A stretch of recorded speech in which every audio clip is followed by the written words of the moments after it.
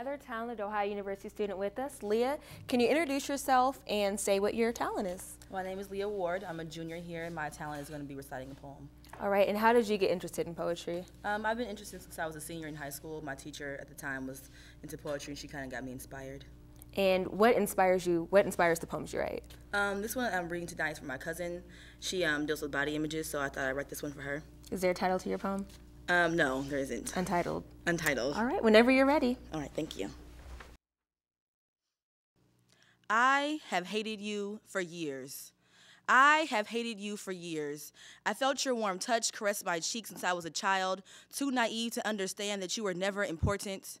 Never important. As I grew, your touch consumed me. It slowly took over my thoughts. The words I spoke were signed with your name, and you wrote in red ink. Those around me could see your effect, for their eyes were blinded by the sight of you like looking directly into the sun.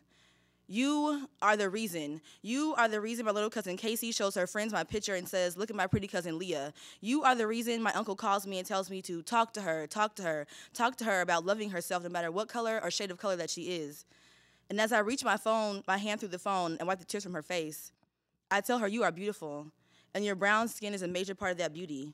You make little girls grow up too fast, and parents worry too soon. To some, you taste like sweet honey on a warm biscuit, but to me, you taste like peanut butter, and I am allergic to peanut butter.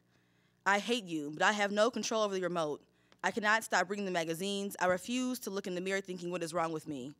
Why is my skin like this? Why did the little girl in the playground call me that when I was 4? This is not fair, and I will no longer play by your rules. I hate you, but I will never quit. This fight between me and you will continue until you finally understand that you are the reason little black girls don't go to school because they know they don't look like everybody else. You are the reason, and I have hated you for years.